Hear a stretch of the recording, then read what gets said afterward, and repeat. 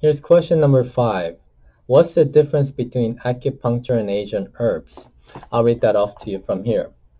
Acupuncture is used for treatment of pain, inflammation, neuropathy, hormonal imbalance such as hot flashes, and drug withdrawal.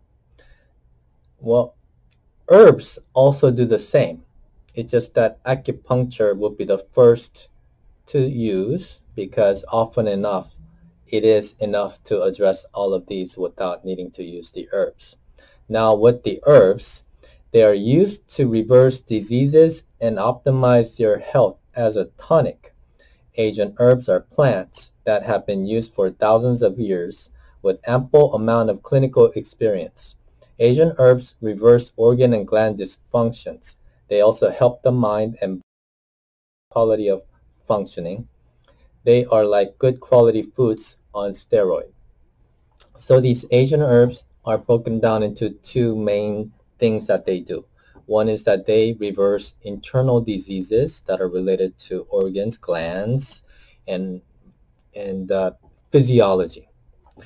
The other is that it's a tonic. Tonic means is that it promotes health in multiple ways, and it increases your well-being.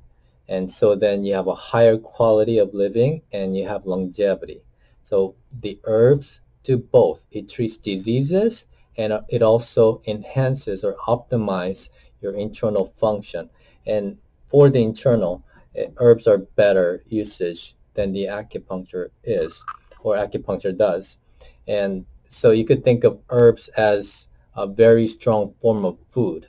And when it is applied correct for your body type, then it works with your body for your body to self-heal multiple things.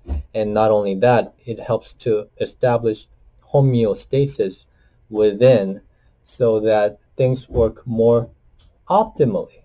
So you have an optimal health for your age. So think of something like teenagers. They have boundless energy, they're focused, they have clarity, and their internal system is more integrated, and they don't really go to sleep at night because they're tired, but they go to sleep because they're more sleepy.